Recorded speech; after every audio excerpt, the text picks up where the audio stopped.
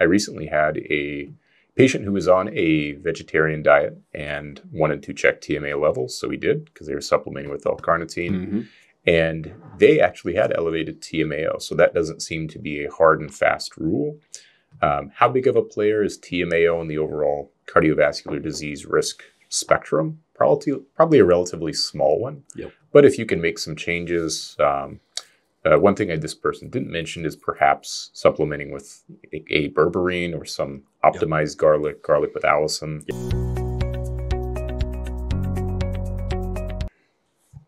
Next is, I've heard you mention a few times about L-carnitine raising TMAO. It means, yes, you have gut microbiome dysbiosis. Choline and carnitine are converted to TMAO in states of dysbiosis. This happened to this individual. It went up to over 60, and they've always had bloating issues. They've been taking the seed probiotic. Seed probiotic's a probiotic that has, I believe, all the same strains as VSL number 3, which is Visbiome, plus a few extra. They also have good fiber intake, 5 to 6 servings fruit and vegetables. What else are they doing?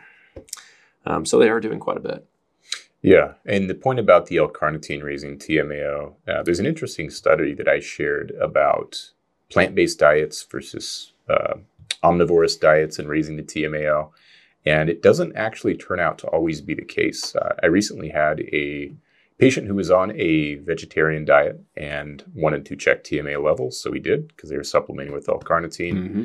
And they actually had elevated TMAO. So that doesn't seem to be a hard and fast rule. How big of a player is TMAO in the overall cardiovascular disease risk spectrum? Probably a relatively small one. Yep. But if you can make some changes, one thing this person didn't mention is perhaps supplementing with a berberine or some optimized garlic with allicin. Yep. Those are some things that have preclinical data that supports this change. Yep. Now, there are differences in rodents and humans, obviously, but anecdotally, this does seem to push down TMAO levels, or perhaps switching to a injectable form to bypass the GI tract altogether. Yeah. Any other thoughts there? Yeah, probably until TMAO is under a bit better control, because 60 plus is pretty high, decreasing the amount to some degree of L-carnitine or choline precursors. And that could include alpha GPC, that could include phosphatidylserine, which is in a lot of like calming supplements. Some multivitamins even have choline bitartrate, for example. So there's a lot of things that could be driving this up. Yeah. Carnivore diets, which this person's not on. I would say congratulations to this person for having a good fiber intake and getting 5 to 6 servings of fruits and vegetables per day.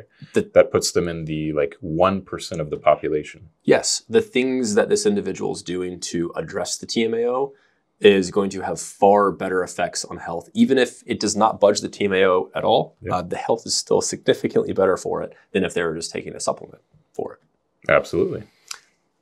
Next, someone asked about, curious about total testosterone. They also have varicocele, about the same age as me, and low end of normal range free, so low normal free testosterone and total testosterone.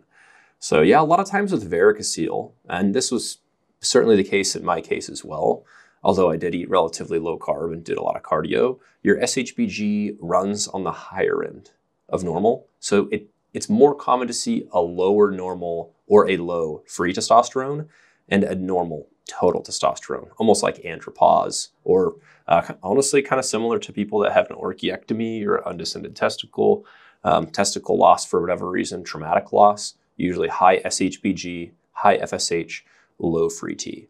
And in general, you can estimate the severity or the grade of your varicocele based upon those markers.